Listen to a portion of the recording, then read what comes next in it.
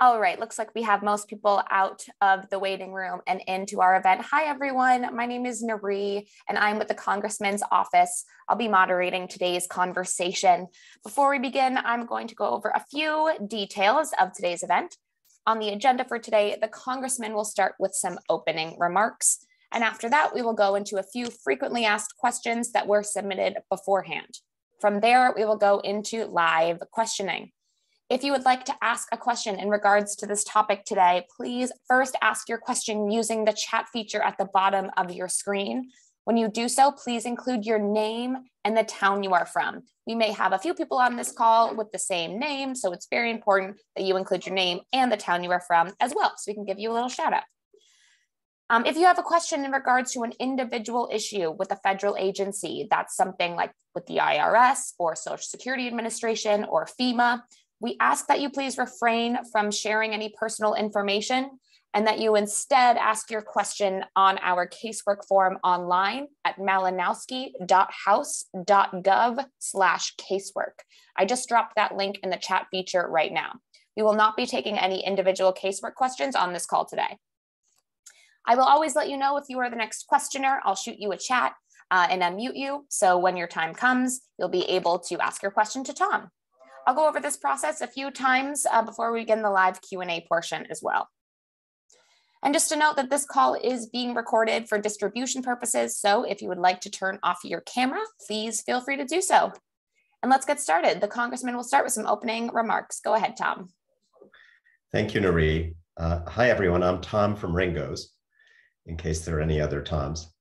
And it's great to be here with you to talk about something that's happening in our economy right now and what we're doing about it, including a big piece of legislation that I just got or helped get through the House of Representatives.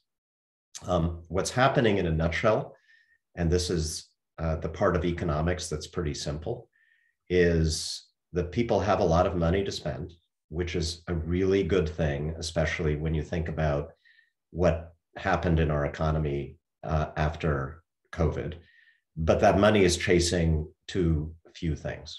And the result is that we're experiencing inflation, disruptions, anxiety, and all the stuff that you see being discussed in the papers every single day.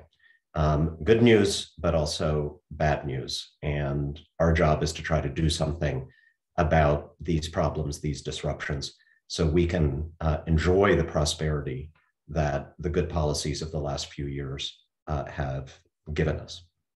The fundamental problem, I think, is one that has its roots well before the pandemic. For many years, we are all aware of this.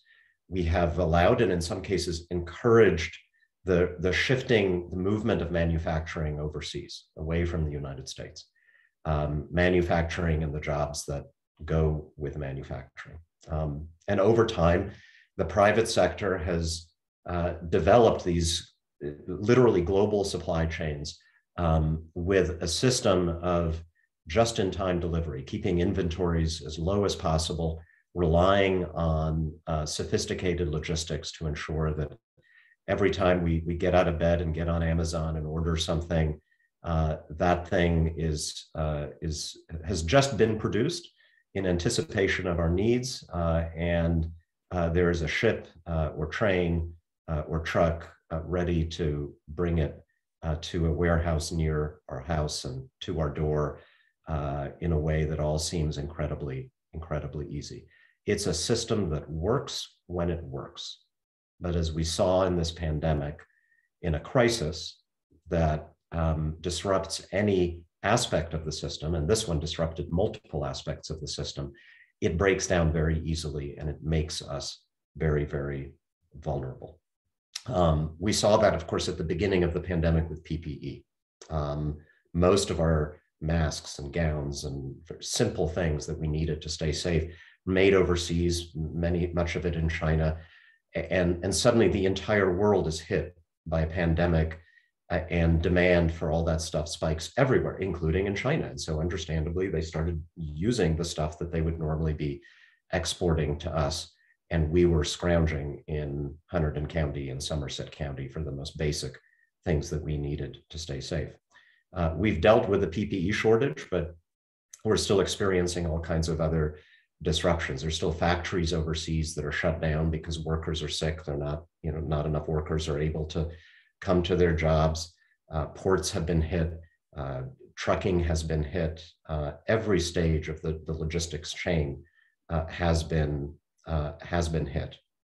And as a result, not only are deliveries sometimes delayed, but we're seeing a shortage of critical of materials and technological components that are critical to how our economy works. An obvious example that you've read and heard a lot about is semiconductors.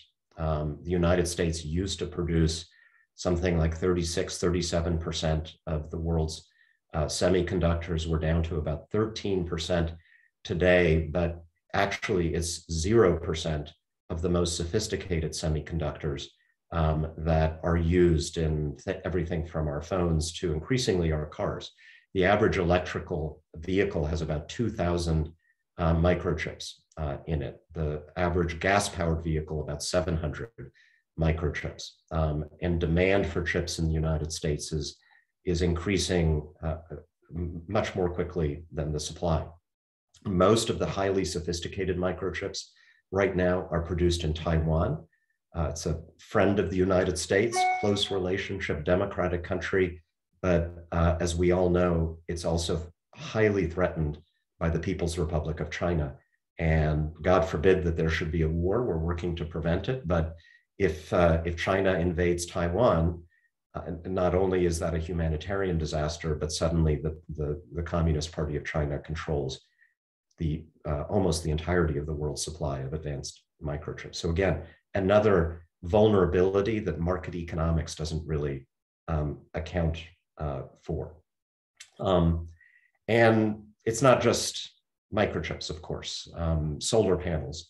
About half of the key ingredient that's used to make solar panels, a material called polysilicon, comes not just from China, but from the Xinjiang region of China, which is where the genocide is taking place, where hundreds of thousands of people are being held in slave labor camps. We want solar panels. We want solar energy. We don't want to have to depend on slave labor, for goodness sakes, to be able to move in that direction. Pharmaceutical ingredients, about 90% of the generic active pharmaceutical ingredients that our pharmaceutical companies used come from overseas or manufactured overseas. China and India control a huge share of the supply chain for those. Rare earth minerals, like, for example, cobalt, which is a critical ingredient in battery technology, something else that's incredibly important to the direction that we want to move in as an economy and as a country. The United States used to be the leading producer of rare earth minerals. Today, China mines about 55% of them, or controls the mining of about 55% of them, and controls the refining of about 85% of them. And then battery technology itself, the batteries themselves, global demand is skyrocketing, and production in the United States is stagnating. And that's something that I think needs to change. Now, I'm a capitalist. I'm a believer in free markets, but I also think that there is a role for government, and there always has been in modern American history a role for government in paying for research and development, and also jumpstarting production and manufacturing in industries that we decide as a country are critical to our security and to our economy. There are a lot of examples of this. The internet, obviously, like that arose out of an investment and out of work that the Defense Department did in the 1970s and the 1980s. The GPS system was developed by the US government, by the Defense Department. It is still controlled essentially by the Department of Defense. Our entire economy, it relies on the GPS system right now to function. Semiconductors, the whole semiconductor industry, which used to be huge in the United States, arose out of investments that the federal government made actually during the Second World War. The COVID vaccine, a very recent example of this, and very relevant to what we're trying to do today. Last big financial crisis in 2009, Congress set up something called the Advanced Technological Vehicles Manufacturing Program. It was a program that gave out loans and loan guarantees to private manufacturers to stimulate the production of clean energy vehicles, electrical vehicles, and to create jobs in that way, to help our economy in that way. There was a company that was producing in 2010 a very expensive high-end sports electric vehicle. Very few people were buying it. And this company got a loan of about $465 million from the federal government under this program. 3 years later, Tesla paid that loan back with interest. Taxpayers made money off of this. And it's now one of the biggest and most successful companies, not just in the United States and the world. So that background is the model for what we're trying to do today. Last week in the House, we passed a bill called the America Competes Act. It is a companion to a similar bill in the United States Senate. This bill is basically designed to ensure that we can keep up in this competition with China, with other countries, and more importantly, that we can bring some of these supply chains, particularly for critical materials and goods and products, back to the United States, or at least closer to the United States, so we're not as vulnerable as we have been in this crisis, if and when a future crisis arises. One element of the bill is huge investment in domestic manufacturing of advanced microchips. There was an earlier bill called the CHIPS Act, which we're incorporating, we're funding through this bill. The other big part is the part that I wrote. I sat down starting several months ago with a small group of folks in the House, particularly Republican Congressman Adam Kinzinger, and we worked on something that would be bipartisan, that would be acceptable to the business community as well as to labor unions. And after a lot of work, we came up with something that, again, passed the House last week. And what it will do, in addition to the investment in microchip manufacturing, is to create an office at the Department of Commerce that will be responsible for 24/7 monitoring of supply chains in this country, so that it can detect vulnerabilities before they hit us hard. And we give this office $45 billion over 5 years to invest in grants, loans, and loan guarantees, like that one that we made to Tesla back in 2010, to domestic manufacturers to again, bring home manufacturing and supply chains for industrial goods, technologies, and materials that are designated as critical to our national security and to our economic security. So this is where we are. This piece of it is not in the Senate bill. So what we now have is an old-fashioned conference between the House and the Senate. This is kind of how a bill is supposed to become a law, regular order. And I'll be working very, very hard with my colleagues over the next, hopefully, 3 or 4 weeks to try to reconcile differences between these two bills and hopefully get this to the president's desk soon with all of those important pieces in place. I am very confident we're going to get a bill to the president's desk. This is not one of those deals where we pass something in the House that we love and it goes to die in the Senate. Again, remember, the Senate has already passed its own version of this bill, and it was very bipartisan in the Senate. And I'm confident once we work out the differences and the details, this is going to be a big win. It'll be a huge win for America.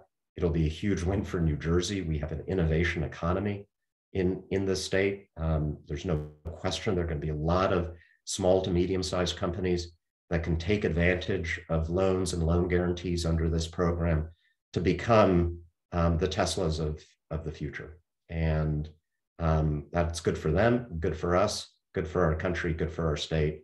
I look forward to being a part of it with you in the coming years. Thanks again. Thanks, Tom. I'm happy to take questions or thoughts. Great. All right, we are going to begin a few frequently asked questions that were submitted beforehand. And after that, we will go into live questions from you all. If your pre-submitted question is not answered today in the FAQ portion, please ask again in the chat feature for it to be answered live today. And just a reminder, if you would like to ask a live question, please use the chat feature at the bottom of your screen, and I will add you to the list of questioners, include your name and the town you are from as well. Now would be a great time for you to start submitting your questions. And just to begin with some FAQs, Tom, you may have touched upon these, but they're at the top of everyone's mind, so we may have to reiterate a few things as well. But Tom, how will your bill help consumer prices? So this is absolutely one of the most practical things that we can do to deal with the supply chain inflation that we're experiencing in our economy today. Again, fundamental reason for increasing prices is that we have a lot of money to spend. We were able to get through the pandemic without becoming destitute as a country. But the supply chains, for all the reasons that I mentioned, in part because of our overdependence on global supply chains, have not recovered fast enough. So I don't want to suggest this is an instant cure, by the way. If we pass this bill tomorrow, it doesn't mean that meat prices or car prices are going to come down immediately. But take, for example, cars. About 30% of the inflation that we are experiencing right now can be accounted for by the automotive market, new and used cars. That is almost entirely a function of the shortage of microchips. If we can get this done quickly, I think you're going to see over the next year or two a very significant rebound in the U.S. in U.S. production and close to the United States production of advanced microchips, which is absolutely going to bring the cost of cars and used cars down. That's just one example. Thanks, Tom. All right, let's take one more FAQ, and then we already have some questions rolling in. So Tom, next, what can consumers do to help ease the problem? This is not mostly on us as consumers. There's nothing wrong with consumers wanting to buy stuff.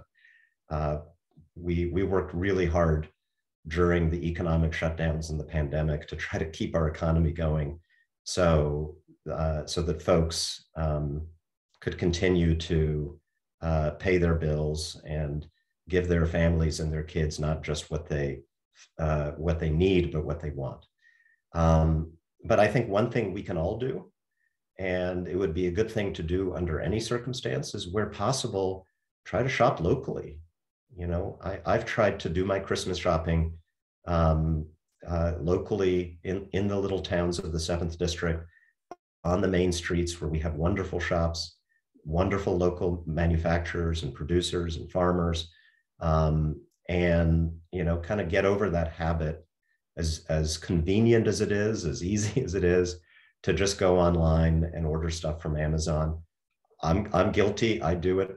It's often the easiest way to do it, but wherever possible, go shop in your local main street.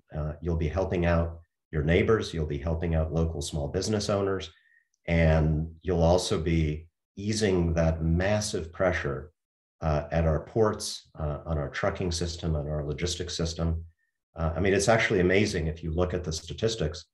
One reason we're having these shutdowns in our ports is that we're ordering a lot more online today than we were before the pandemic. It's not just that spending has returned to previous levels. We're spending more, and we're spending a lot more of what we earn on online deliveries. And a lot of that, basically, when you hit purchase, what you're doing is you're triggering a supply chain that begins in China, that begins in India, that begins overseas, that involves a cargo container and a ship and cranes at the Port of Long Beach or the Port of New York, New Jersey, trucking, warehouses, all the stuff that's under strain. And again, we can't, I'm not suggesting that we get rid of that system, which has brought us incredible convenience and prosperity, but we can in our personal lives, I think, make more of an effort to go to downtown Clinton and downtown Westfield and downtown Chester and shop from our neighbors. Thanks, Tom. Great answer. Let's start doing some live questions. Again, if you have a question for the Congressman today, please use the chat feature at the bottom of your screen. Let me know your name and the town you are from, and I will add you to our queue. To start off, we have John from Flanders. John, can you hear us? Yes, I can. Thank you all. Thank you, Tom. I've been in supply chain since the 90s. I've done a lot of global solutions, and I want to expand a little bit and then ask you a question. So in the United States, we've lost a lot of manufacturing ability. Certainly work I'm doing in high performance compute right now is very, very reliant upon the latest microchips. And to gain that back, Intel's making a big investment. I'm sad to say that we're not getting much in New Jersey. And we should, because we were one of the inventors of the transistor in New Jersey. So I would like to help, if I possibly could, with maybe helping you describe things that New Jersey has abilities to do. In my experience, I was working in US Metals. It was the last copper refinery in New Jersey, which closed in the 1980s. And we've lost that to overseas as well. So I think there's two aspects. You touched upon one, which is the need for the ability to manufacture for ourselves those goods that we deem to be critical and innovative. But the second part is I've studied the whole global supply chain, and I believe there's a number of policies that the United States government needs to quickly modernize.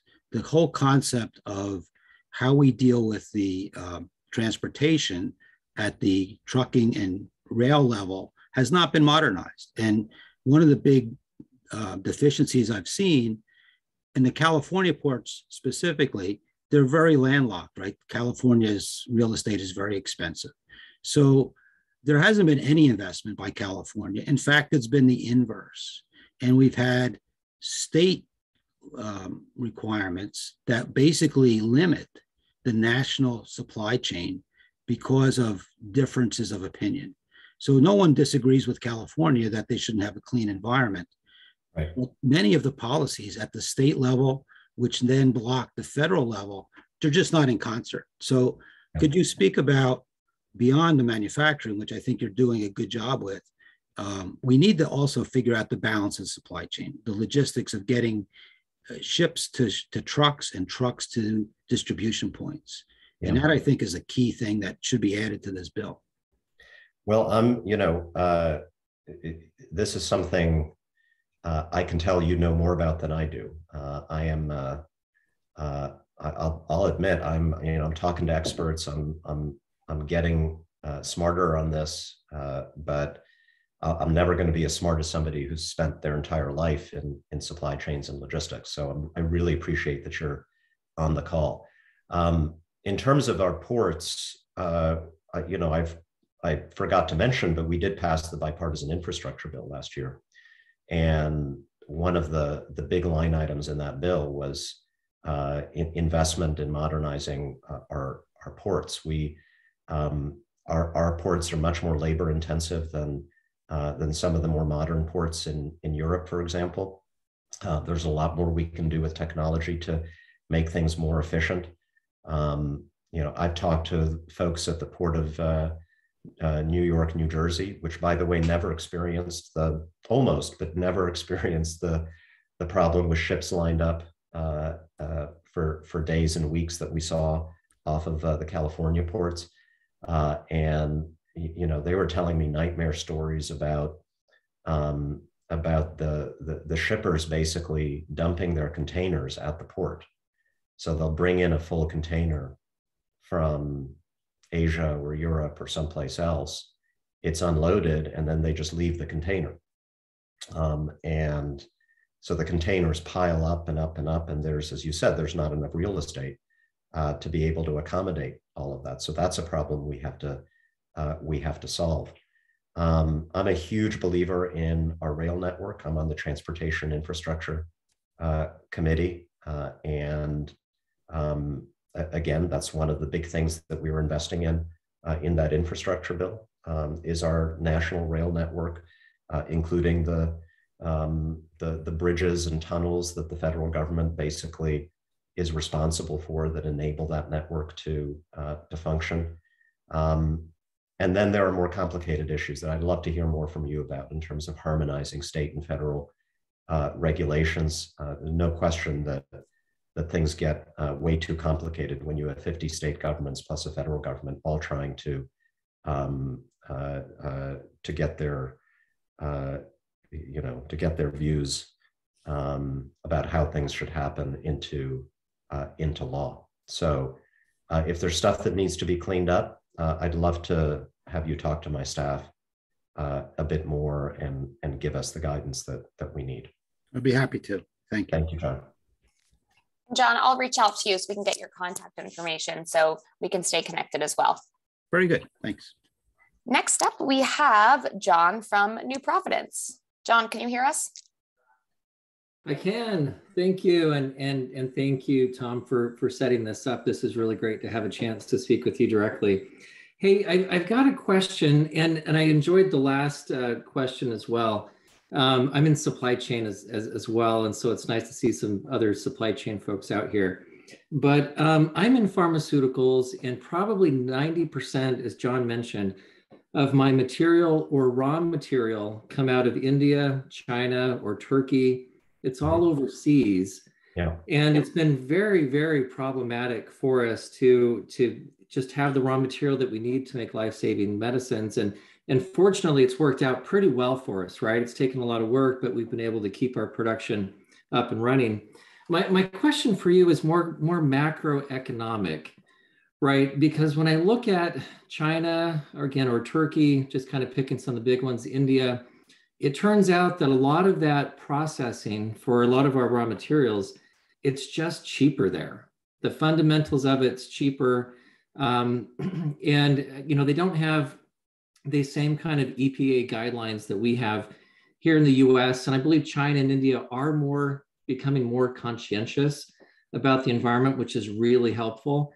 But at the end of the day, it's just cheaper to buy it there. I can't even buy a lot of what I want out of the US because these companies that used to produce it have just dried up and gone away. And so when I think about the EPA guidelines, when I think about, for example, energy, because it drives a lot of this, right? So if we think about, the North Star gas pipeline being approved, but the Keystone pipeline being shut down. And for me, it's really not a binary question around, do I like the environment or not? Because I think we all do. But it really comes down to, how do I try to keep our doors open and get the right type of material and hopefully buy it, from a manufacturer here in the US. I just love to hear you talk a little bit about how do we find the right balance between regulation and promoting manufacturing here. Thank you. It's a really good question to which obviously there's not a simple answer. I support environmental regulations. It's an easy thing to say, right? It's a very generic thing to say. I want to make sure that the air that I breathe is clean in New Jersey. I want to make sure that the water that we drink is safe. And we've made a lot of progress as a country since When I came to America in 1971 as a 6-year-old kid, and there were pollution blackout days in New York City, and rivers on fire and all that stuff, and we've come a long way. We don't want to go back there, but at the same time, I know that there are layers of overlapping regulations that sometimes don't make a lot of sense, and I think that's what you're talking about when you refer to the need for a balance. I think the question, and in a way it's a question back for you, is whether through investments in research and development, more advanced technology, we can improve the productivity of manufacturing in the United States and diminish its environmental impacts to the point where we can do this just as inexpensively if you take into account transportation costs as an overseas supplier, but also in a much higher quality way from the standpoint of health and safety and the environment. My hope is that the answer to that question is yes, but that's also where the government comes in, right? If you're a private sector company, are you going to make those steep upfront investments in improving productivity and quality and efficiency and environmental sensitivity of what you're doing, if at any moment, any of your competitors can undercut you by not making those investments? And this is why historically it has been government investment in R&D, and government being willing to risk capital to help companies that are willing to make those investments that has moved us leaps and bounds into the future. And so I think that's what we're trying to do here. One more point on this, the free market thinking tells us that it shouldn't matter where something is produced, because people are always going to want to make money, whether China and India, Russia, and no matter what types of governments rule these countries, no matter what our relationship with those governments may be, they're always going to want to get rich and sell us things. And I'm a little worried that we're heading into a period in global affairs, and now this is the stuff that I may be a little more expert on, where that's not necessarily something we can count on. We could be in a really sticky situation with Russia this year if Putin decides to invade Ukraine, for example. And already we've seen Russian companies that supply Europe with energy start turning the spigots off, even though it costs them a lot of money, because it is the national policy of Russia to try to punish these countries for helping Ukraine. I mentioned the horrific prospect of China trying to take back Taiwan and the impact that that might have on supply chains for advanced microchips. This is a dangerous period in geopolitics, and I think that's another strong argument for trying to bring at least some of these supply chains home. Again, particularly for things that are essential to our economic and national security. Thank you. Completely agree with you. Yeah. Great thoughts. I agree with you. And I hope we can find a place where there's an economic incentive to produce here in the US. But I agree with you. I hope we can find the right investment and the right folks to start these up. Thank you. Appreciate that. Stay in touch with us, and fingers crossed if we pass this bill. Like, I really do expect there are going to be a lot of folks in our part of New Jersey, a lot of companies that are going to want to try to take advantage of these opportunities. And I'm going to want to work with, if there's anyone on this call in that category, I'm going to want to work with you to make sure that you can do that. Absolutely. And if you feel like we would benefit from having your contact information, just reach out using that chat feature, shoot me a message with your email, and our office will continue to be in contact with you. And thanks, John, for your question. Next up, we have Kevin from Branchburg. Kevin, can you hear us? Yes, I could. Could you hear me? Yes, we can. Go ahead with your question. Yeah, thanks, Tom. Appreciate you sharing your information. I don't disagree with anything you've said, but it's a lot of long-term solutions, it seems like. And I own a small business, and a lot of the parts shortages we're seeing here are because of what we feel are the personnel shortages. We lost people during COVID because they got paid more not to work. And a lot of the people we buy some products from, subcomponents can't supply us the products because they're short of workers. The trucking companies are complaining that they can't get stuff moved around because they're short of workers.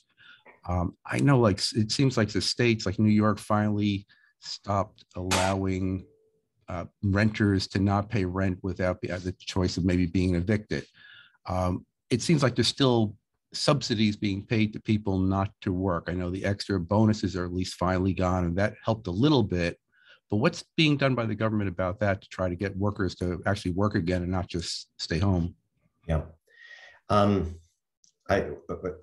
think, well, you're hitting the nail on the head. That's, in the short run, probably the most acute problem that we face. And I hear it from every small business owner, not just small businesses, but particularly small business owners I talk to. Kevin, I really don't think that at this point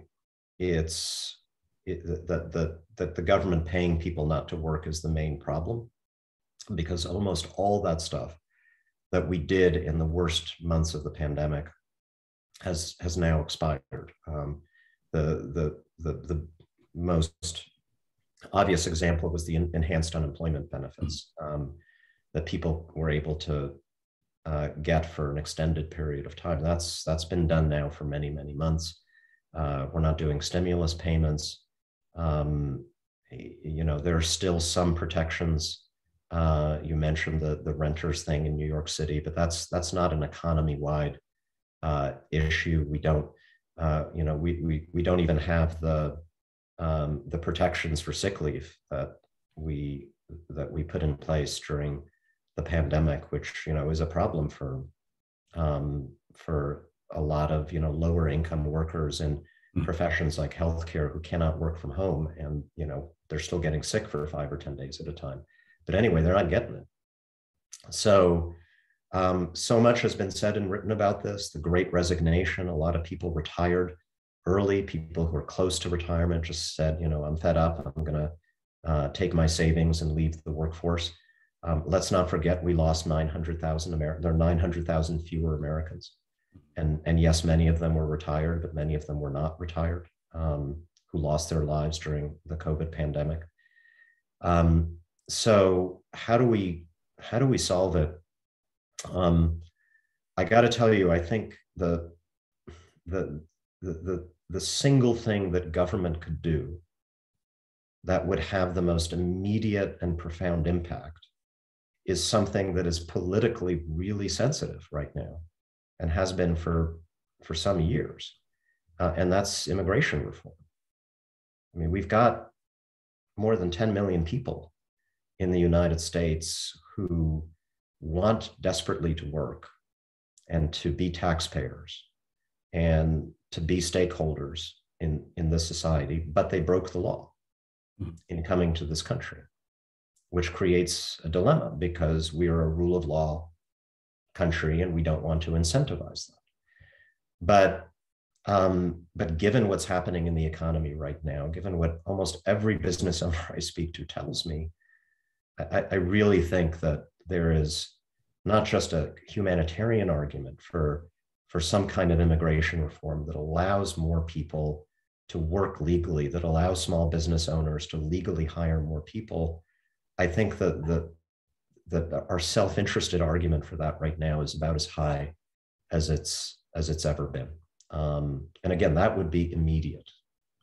Yeah, but it seems though that, that 2 years ago, we had the same immigration rules in place. And now companies are 25 to 50% short of people, depending on what type of company it is. So the 900,000 that unfortunately passed away can't be all that problem. It's just that people aren't working. Well, we don't have 50% fewer people in the labor force totally. And you've seen the unemployment statistics. You've seen the job numbers in the last 3 or 4, the job growth numbers, the growth in the number of people in America who have full-time employment in the last 3 or 4 months has been absolutely stunning. They've had to go back and revise the numbers from, from like September, October, November that weren't as great initially. So again, I know what many small business owners are facing, but economy-wide, we are adding jobs and adding people who are working every single day and every single week. But we did have some people who disappeared from the workforce. Some because they're no longer with us, others because they resigned, they retired 2 or 3 years early. In other words, there are people who are probably not going to get back. And that does have a disruptive impact. You take 2 or 3% of the workforce out in such a short period of time, and the disruption is more than 2 or 3% in terms of the impact on the economy. So, again, I hear you, but I don't think at this point, and I supported ending the unemployment benefits for this reason, but I don't think there's that much more we can do to, I don't think it's that people have a government benefit-based incentive right now to stay at home. I don't see that happening. Even the child tax credit, which is something I strongly supported, has now expired because the Senate didn't allow us to renew it. So I don't think it's that. It just seems hard to believe that. I mean, like you go to the Bridgewater Mall. Mm-hmm. Stores are closing early because they don't have people to come and work there. I mean, it's a massive impact. So I can't picture it. People can't be just staying at home, not getting any income coming in and being able to pay their bills. So It seems like either the bills are being paid for or they're still getting income someplace for not working. Well, yep. Also, a lot of, another thing that happened is that we gave tens of millions of people in America a 6-month paid vacation. Yeah. Right. And it's not that they're still on a paid vacation, but they used that 6 months to do what they normally would never have had time to do, which is to think about what they want to do with their lives.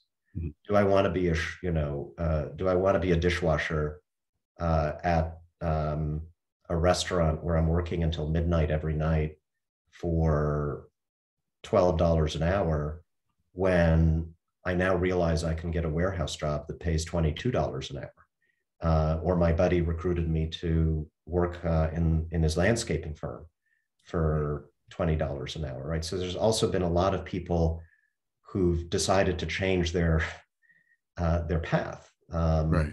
Whether it's going back to school, getting training, getting a higher paying job. Wages are going up, of course, in a lot of industries. That's part of inflation. So that also happened. And, for those workers, that's a really good thing. You can't dispute it. Right. It just means that, if you're that restaurant owner, you're now struggling to find a dishwasher. Right.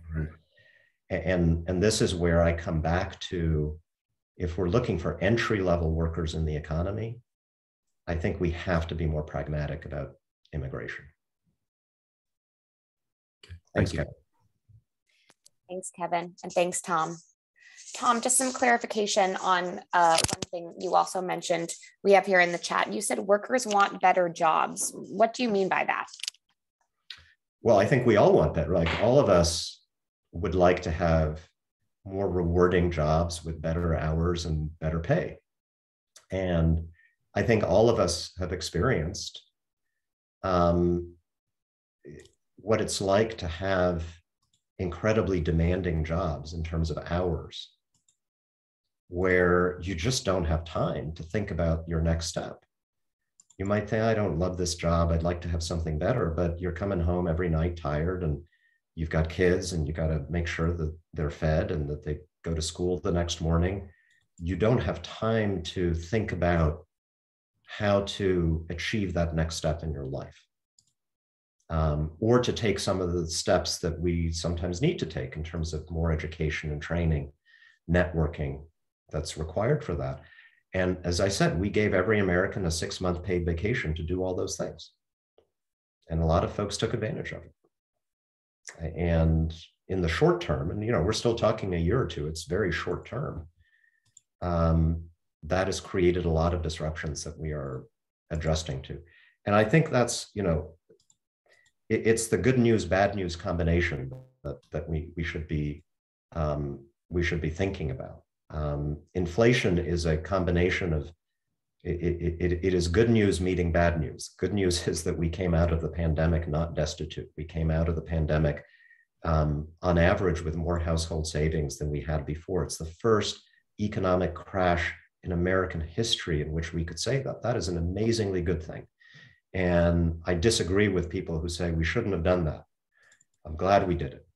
The bad news is that all that money that we now want to spend is chasing too little stuff. And that's created a very real problem that has wiped out the value of some of the added income that we're getting.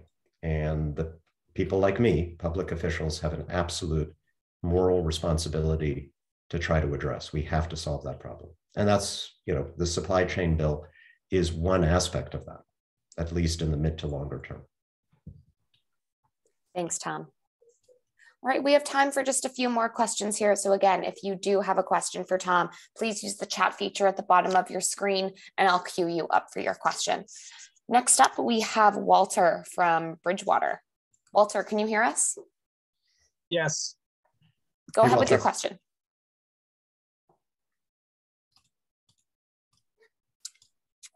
Walter, do we have you? There you go. Are you unmuted? Yes. Go ahead with your question. I was curious if any parts of this are coming from or assisting, however you want to put it, the Build Back Better. I think overlap is a better word. Yeah. I mean, I would say, yes, there's overlap.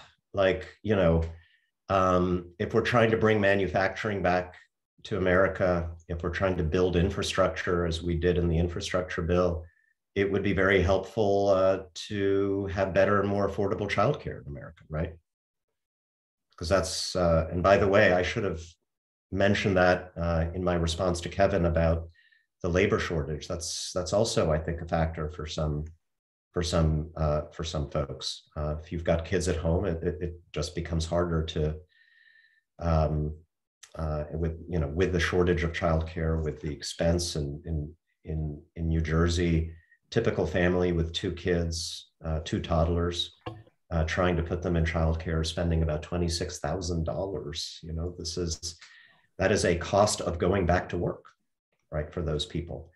And so that's something that we had hoped to address in the Build Back Better bill. And of course, we've been frustrated. We're going to keep on trying to pass the individual pieces of that bill. And I think, again, that's a good example of something that interacts with, it works with all of the other things that we're trying to do.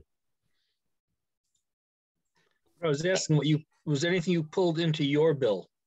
Oh, from Build Back Better? Yeah. No, this is entirely separate. Okay, thank you. Yep. Thanks, Walter. All right, let's go to Chris from Flemington. Chris, can you hear us? Yes, I can. Thank you. Go ahead with your question. Great. Thank you very much for doing this. This is so important. I'm a huge proponent of getting chip manufacturing back here. Okay, so reduce regulations in addition to less expensive labor and government investment all drove the chip manufacturing out of this country. Okay, good, bad, or otherwise, that's what happened. Mike, you're addressing the investment piece, which is critical. Okay, my concern or my question for you is, how are we going to do, and I guess this was touched upon a little bit, my apologies for the redundancy, but so that we don't get the regulation people and the bureaucracy in the way of having this become successful. And then the second part of it is, I'm not saying cheap labor, but there's less expensive labor offshore.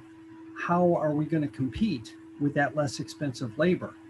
We're making this investment, or we will if it's all gets passed, but I'm worried about regulations and I'm worried about being able to actually compete from a labor cost standpoint? Yeah. So on labor, I just went into some of that in depth.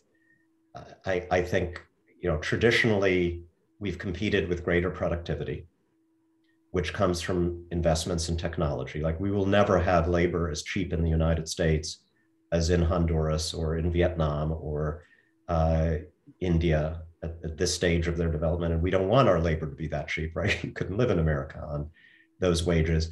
But where we make up for it, at least in part, is technology that makes an American worker vastly more productive. And I think that brings me back to the investment piece of the bill, because the purpose of this office that we are creating in the Department of Commerce is to look at these industries where we want to bring home manufacturing. And it's not every industry. We don't have to make every toaster in America, right? We're talking about stuff that's much more fundamental, batteries, where it's so critical to where we want to go as an economy. Look at each of these industries. What is needed to be able to make it in America, to be able to make it in New Jersey?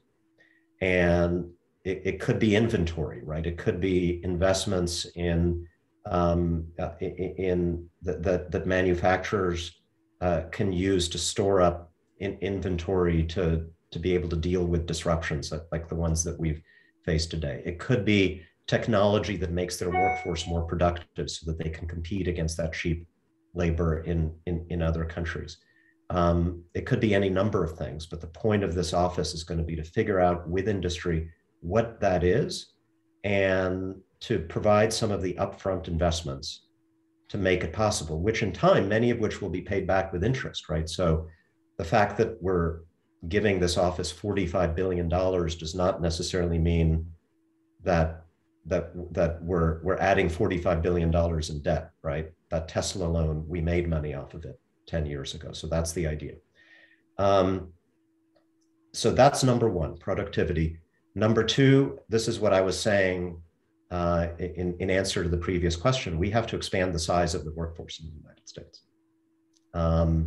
Expand the size of the qualified workforce, and that's a function of training, not just moving away from a system where everyone absolutely has to have a 4-year degree from a liberal arts college, right, to get a job, and more towards more of a skills-based system where there are a lot of other ways to get the skills to qualify to work in that advanced chip factory or what have you. And again, expand the size of the workforce, which I want to, again, this is controversial in our politics, but I strongly feel that legal immigration is really good for our economy for this reason, especially for those entry-level jobs as Americans move up the chain. And then regulations, this is where, this is probably where, if there are any Republicans on the call, you're looking at me, a Democrat, and saying, this is where you're weakest, right? And it's true, like, I'm a member of the party that has supported stricter environmental regulations and health and safety regulations in the balance of our debate in America. That's the role that we played as Democrats. And I would totally acknowledge that although the intentions, I think, are very, very good, and we're better and healthier and safer as Americans as a result, that the layers of bureaucracy that have been created between the state and federal levels are a problem for people who are in business and trying to create jobs. And so it's a constant tension. And all I can say is one reason why I talk to business owners, why we have these forums, I'm always open to good ideas for eliminating those, all of that overlap and redundancy, and trying to do things in a simpler way, less paperwork, less red tape. I know it's easy to say, but that's an invitation to everybody on this call to come and tell me your favorite regulation that should be dealt with. Thank you very much. Thank you. Thanks, Chris. Thanks, Tom. All right, we're going to try to get to one more questioner here. And we have Mark from Frenchtown. Mark, can you hear us? Yes. Hey, Go Mark. ahead with Go ahead with your question.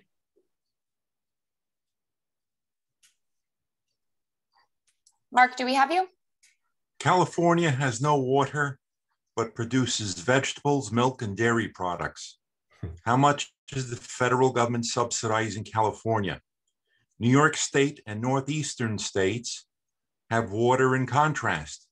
Is California building desalination plants, and who pays?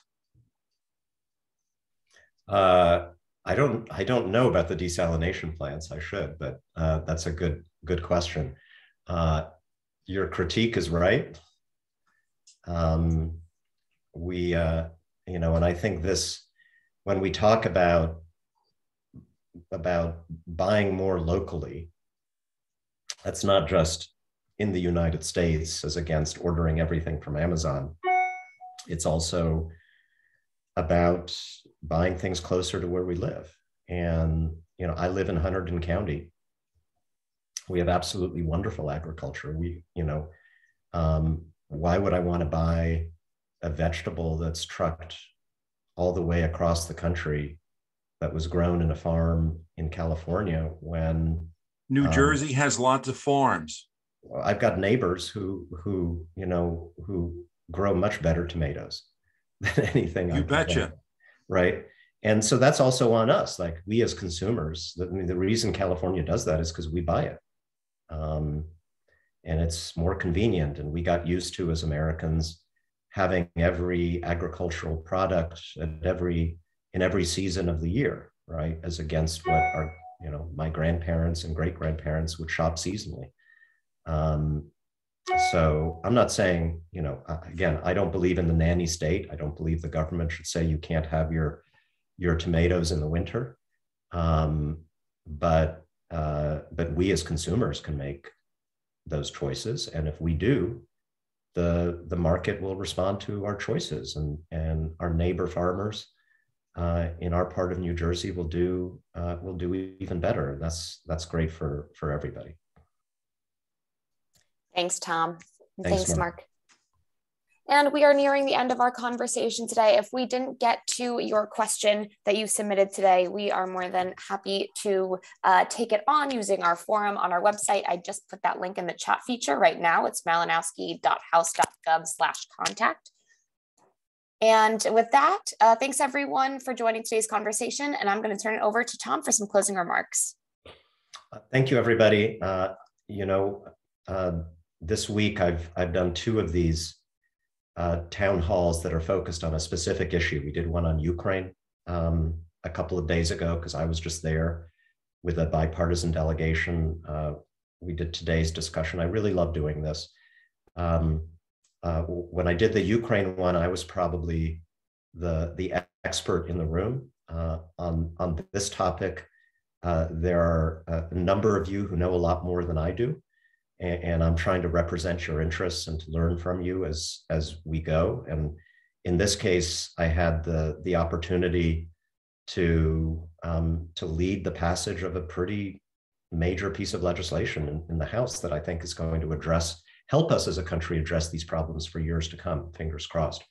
But I couldn't do it without the input that I get from all of you. I don't think you can represent this congressional district if you're not willing to have these kinds of conversations and take questions and be held accountable.